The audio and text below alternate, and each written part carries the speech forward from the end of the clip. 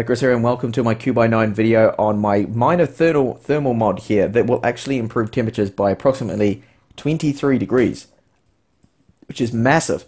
And it's a very basic mod, very simple, nothing special, doesn't look pretty at all, as you can see. I've pulled this heatsink off. It would have stayed on there, but I've pulled it off because I needed access to the EEPROM.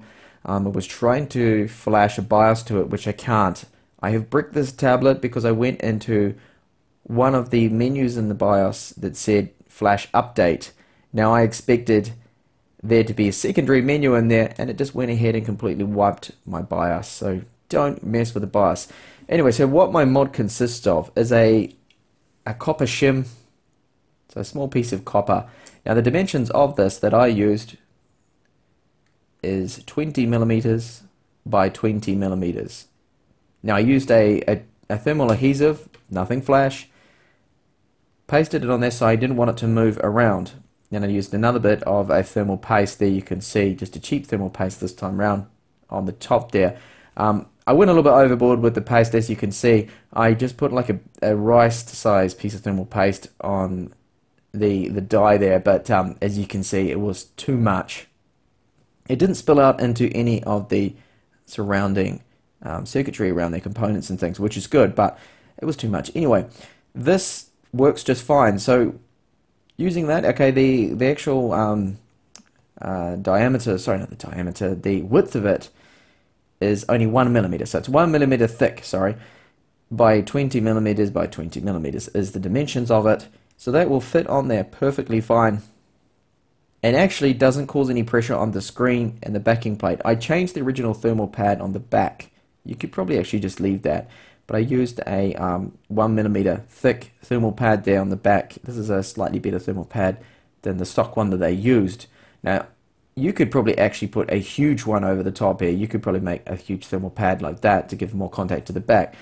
But I can't show you proof now of the temperature improvements that it did give me, but it wasn't bad at all. It definitely improved. Maximum temperatures were 88 degrees. With this mod, I saw 87 maximum, so, or 86 I think it was. Sorry, 67. What am I saying? I'm very tired at the moment.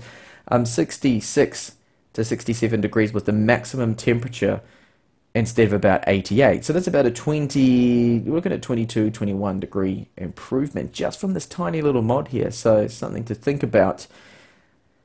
But unfortunately my unit is dead. I am highly pissed off at my own stupidity of going into that menu, but also annoyed that there wasn't a secondary menu, there's no fail safes, it just went to flash.